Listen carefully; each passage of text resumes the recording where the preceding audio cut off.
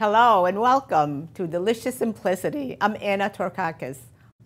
On the menu today, we have a mixed tomato salad with basil dressing, turkey cutlets with sage and prosciutto, and a French praline semifreddo with chocolate shavings. Lots to do, so let's get started. The first thing I'm going to start with is my tomato salad. This tomato salad couldn't be simpler and yet more delicious. Simple ingredients. Here we have a variety of different little tomatoes, cherry tomatoes and these yellow tomatoes here, and some that we've already cut up. I've done a good part of that cut up, so I just going to, simple, really quick, I just slice them in half. All different kinds, such beautiful tomatoes out there nowadays. I'm going to add some of these bigger ones. I just want to make sure that I cut them to the same proportion. So I'm going to cut these in maybe fours. Here we go for the tomatoes, and then I'm going to make the salad dressing. But before that, I'm going to add some cheese. And for the cheese, I'm using Gruyere cheese, which is a really nice complement to the tomatoes. It's nice and salty, and it's just perfect. And I'm going to cut about 2 ounces off of this packet.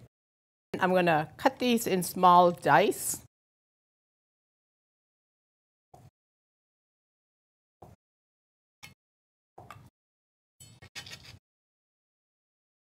Just sprinkle that on top. And what would tomato salad be without basil?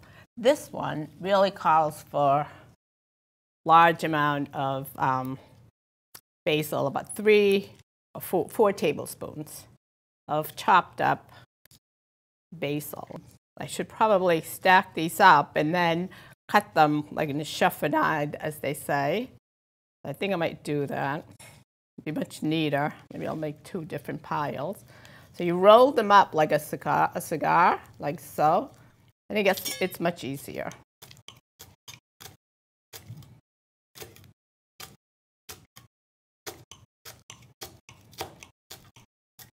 There we go. We put this on top. I think I have just about 4 tablespoons, believe it or not. I'm going to put this on top, lots of green. And then I'm going to make the salad dressing. Simple. Olive oil, red wine vinegar, just a little bit, just to give it another level of flavor. Salt and pepper. A little bowl. I'm going to add about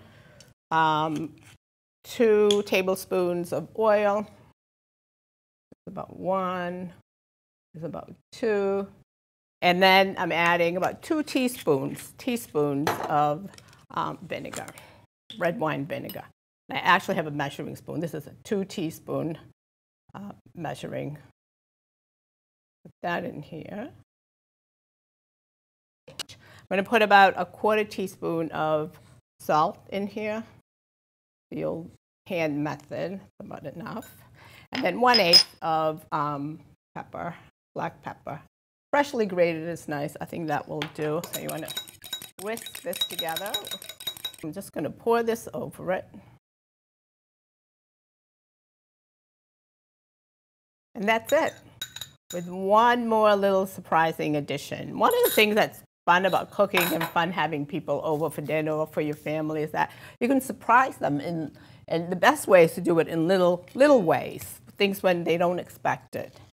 And so one addition to this salad that one wouldn't think of is little matchstick-sized apple sticks. So this is a Granny Smith apple. I think that's the best to use here. So I'm going to make these really matchstick size.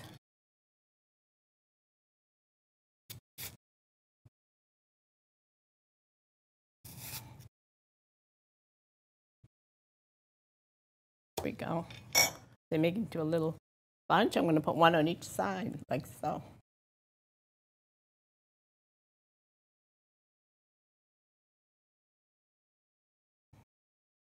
There we go. How's that? Isn't that beautiful?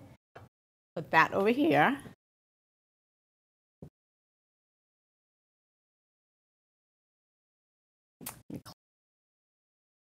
The next thing I want to work on is my turkey cutlets with sage and prosciutto. So here I have 4 beautiful turkey cutlets that I've already pounded so that they're nice and thin. So this recipe is kind of like a takeoff on veal saltimbocca, you know, with the prosciutto and the sage. Sage is a nice herb that goes very well with white meat, so you can use it with pork as well. So here I have 4 nice pieces, and I'm going to heat some oil in the skillet. I'm going to put about 2 tablespoons of oil in here. So you want to warm this, heat the oil up. What we're going to do is we're going to take the sage here. These are beautiful leaves here. They're gorgeous. And some prosciutto. Prosciutto is the Italian ham it's cured just with salt, and it's cured for, I don't know, 6 months or so, which means it's dried. It's allowed to dry. And I think they have like special places that they do it, special caves. So you don't want it to be, you want it to be in a dry, cool environment so that there's not humidity, otherwise it'll go bad. So here I'm going to put in just 1 piece of sage. Sage is a very strong herb, so you want to use minimal amounts.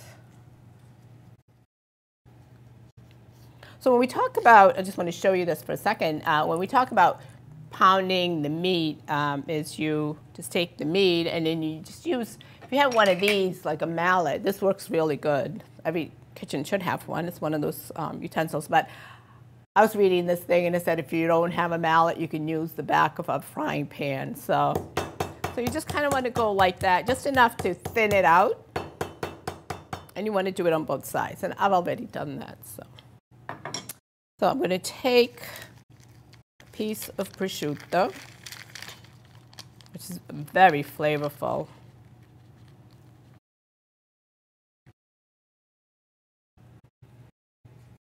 Put it right on top.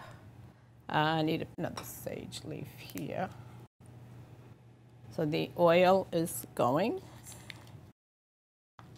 And prosciutto is usually sliced very thin, which sometimes makes it very difficult to peel apart.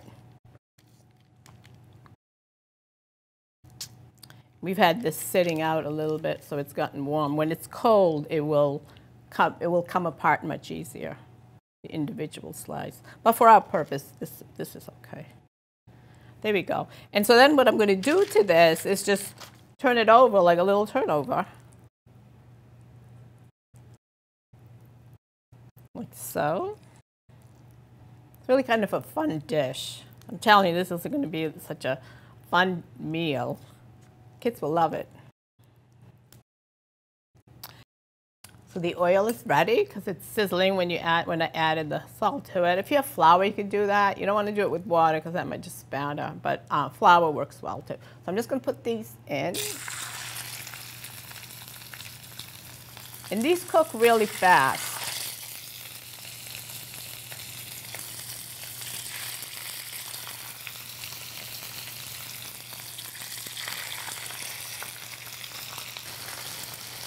I'm going to turn them over.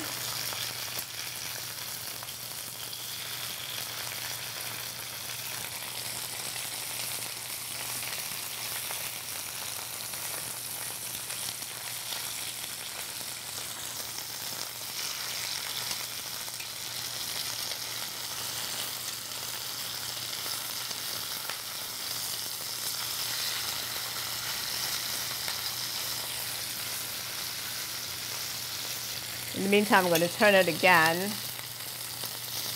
See, so this side has got nice and golden brown.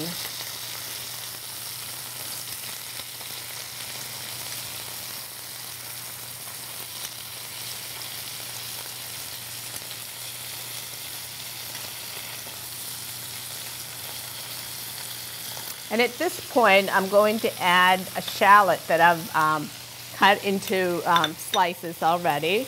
We'll let this cook in here along with the turkey cutlets. And needless to say, you can substitute chicken for the turkey. And you can also do it for, like, you know, those thin sliced beef sandwich slices.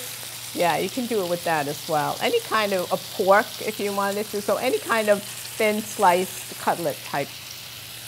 Veal if you really wanted to splurge.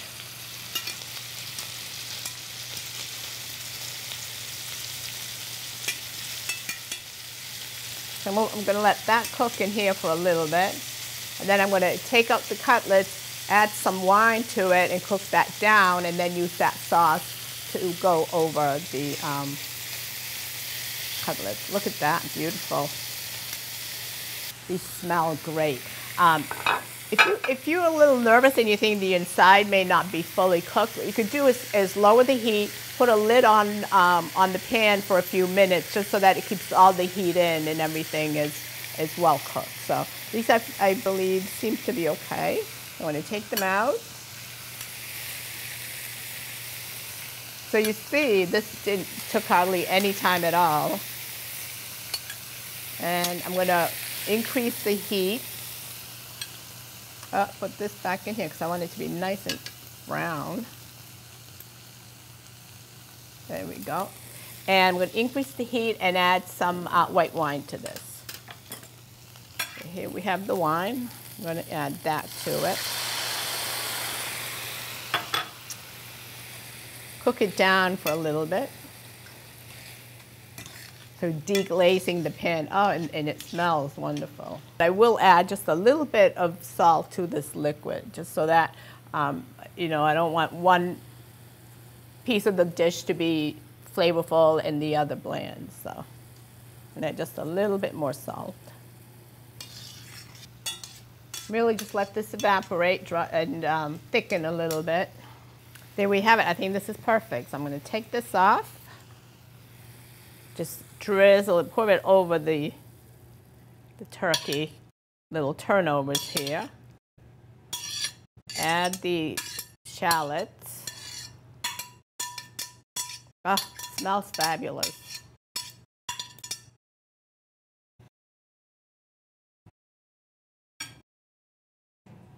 And just so that we know, there's sage inside here. I'm just going to add a little bit of,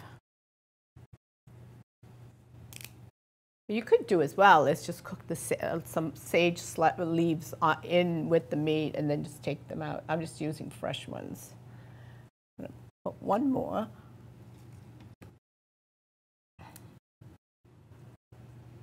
There we go. Isn't that fabulous? Oh, and it smells wonderful. There we go.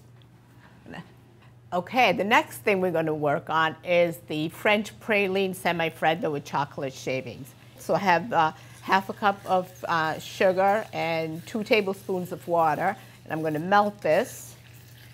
And then to that, I'm going to add the almond slices, 3/4 of a cup of almond slices.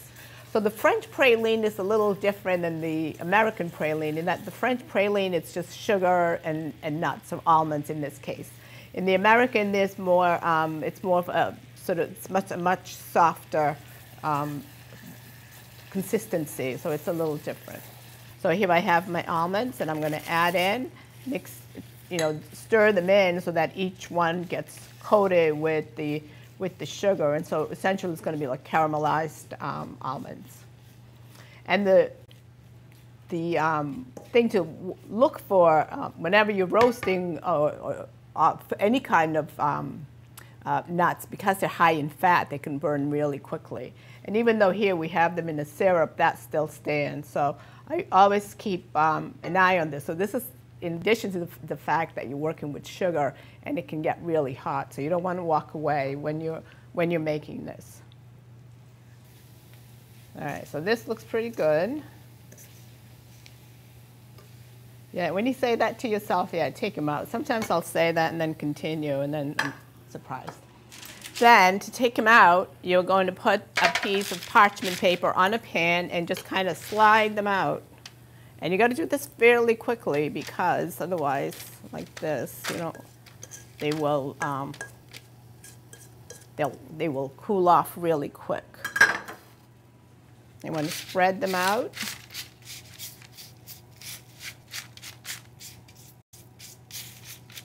and allow them to cool. Once they cool, they will look like this. Here I have some already made, so I put them on parchment paper. And what I'm going to do now for my recipe is give them a good chop. Right in here. I'm going to chop them up and set them aside.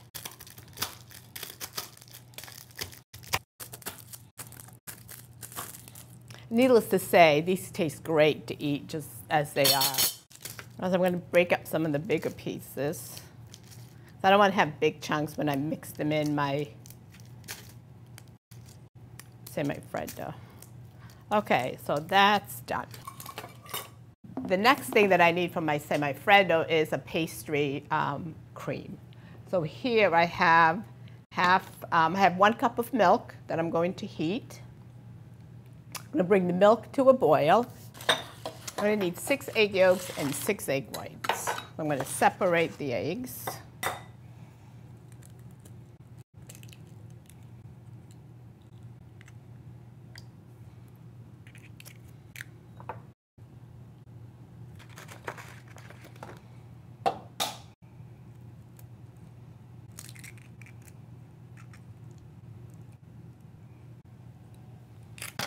So here I have my milk that's heating up, and I have my 6 egg yolks and 6 egg whites in a separate pan. I'm going to add ½ a cup of sugar to the egg yolks.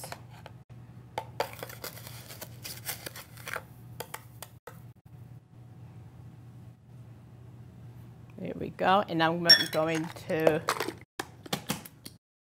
beat that up with my little hand mixer.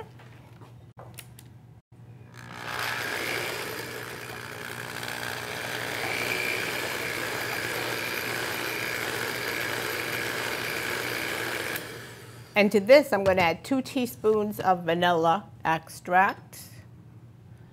That goes right in.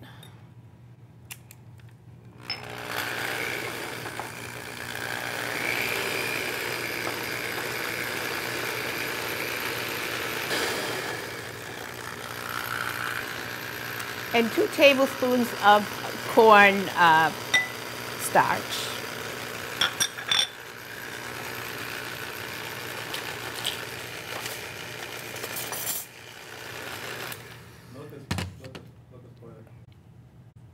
Take that off the heat and make sure this cornstarch gets all in here.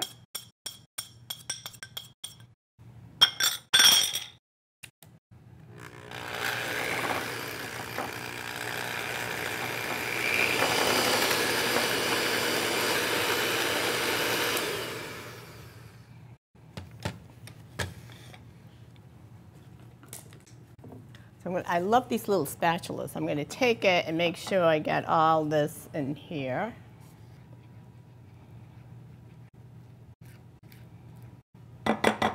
All right, this is the most critical part here. Oftentimes when I make pastry cream, I temper the eggs, which means I take some of the hot milk and pour it into the egg. With this recipe, I don't do that. And each time I feel like, what am I doing? I should be doing the other way around, because the other way around, it's easier not to cook your eggs in here. But I've done it several times and it hasn't happened. So I'm actually be brave. I've lowered the heat a little bit so it gives me a little comfort. And I'm going to add my egg mixture into the milk and stir it really quick as I do that. And then what I'll do is wait to see when it comes to a boil, and that way it'll start to thicken. I mean, you want to boil it because that's when cornstarch is activated to thicken.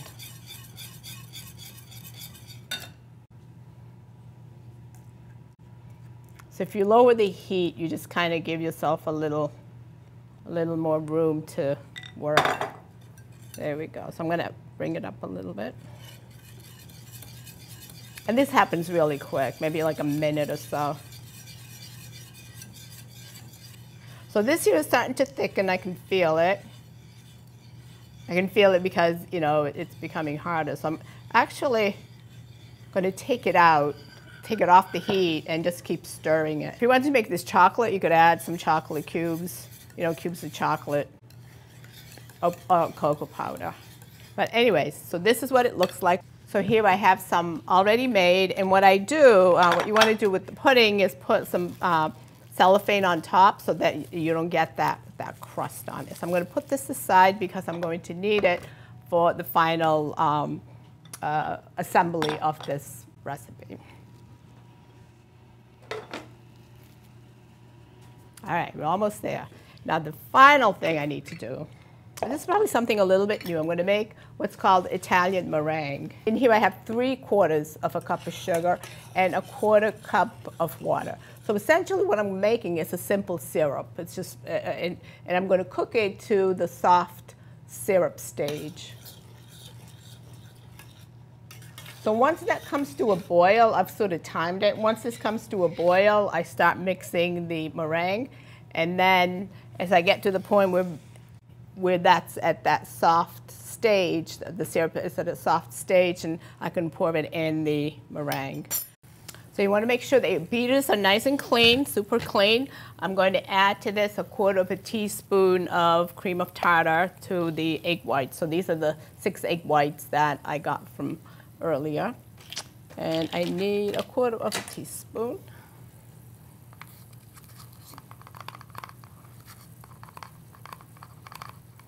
And before I add this in, I'm just going to break the egg whites up a little bit. I don't know why, I just do.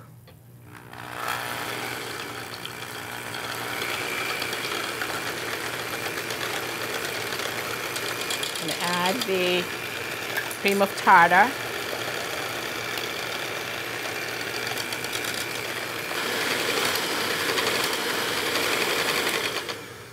All right, so I'm also going to add a teaspoon of rum extract to my egg whites. So this is going to be the meringue.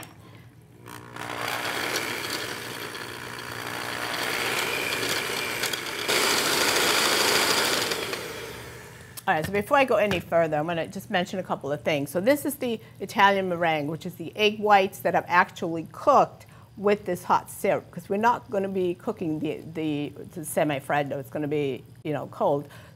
It's semi-freddo is like ice cream, but it's a little softer. So it's semi-cold, as the name implies. So here I have the simple syrup, and this is so hot that, believe it or not, the mixture actually gets hot. And so you want to beat it, you want to whip it to until it's nice and cold, and you get these beautiful stiff peaks on the egg whites. So simple sugar into egg whites is called an Italian meringue. That's where the name comes from. Now that we know, so now this is going to be really noisy, so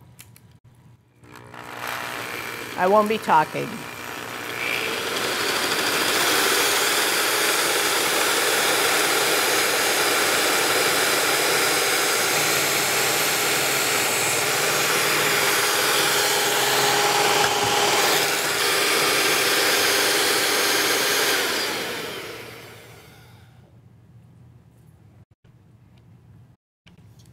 So these peaks are pretty stiff. This is still warm, so we actually have one already made, so I don't have to wait till this cools off. But if you were making it at home, if you wanted to, you could actually place this in a nice bowl, water with ice in it, and cool it off that way as you were whipping it, because that makes it nice and thick. So in the meantime, where I have it. I have this here already made, and we do have one already prepared. So I want to give this, so now comes the assembly time. So all the work has been done, so now we're going to just assemble. I'm going to give this pastry cream just a quick whip.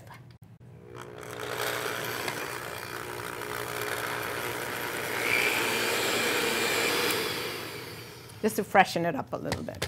I won't be needing these. Okay, so now I'm going to fold the meringue into the pastry cream. I'll put in a little bit at first, so it's just to soften up the pastry cream a little bit, and then I will add the rest of it just by folding over, like that simple technique.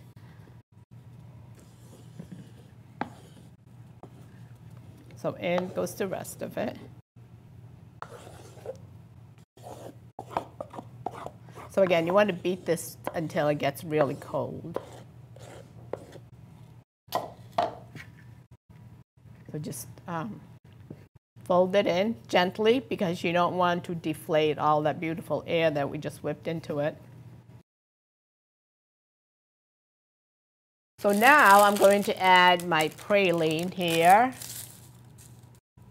So again, you want to make ahead of time. So you can do this. It might take sort of an afternoon sometime only because you have to allow things to cool.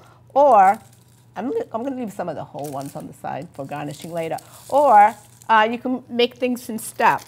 And then I'm going to add chocolate. This is about 2 ounces of semi-sweet chocolate. Again, you could also add fruit instead of the chocolate.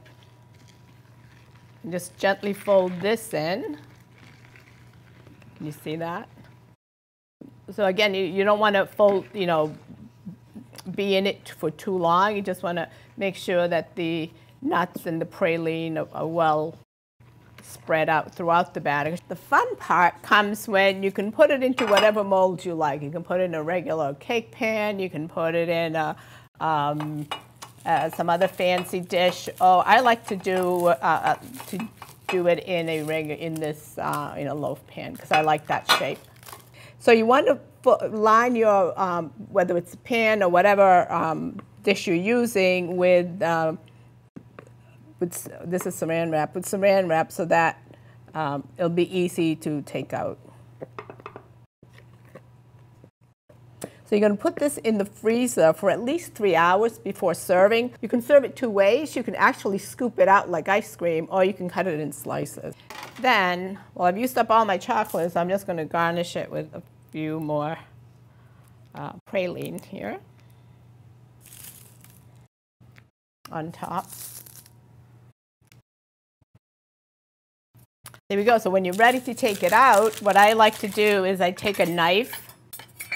You can put it in, like a little bit of warm water to sort of loosen it up. Or you could just take a knife and lift up the plastic wrap here and just go around it to loosen it up a little bit. And then you would grab these ends and it just kind of pops up.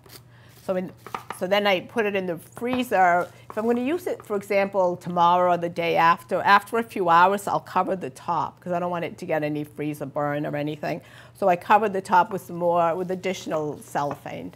And when you unmold it, it looks like this. Isn't this beautiful? Just looks like you bought it, store-bought, only better because you've made it with fresher ingredients. So over this goes to our table.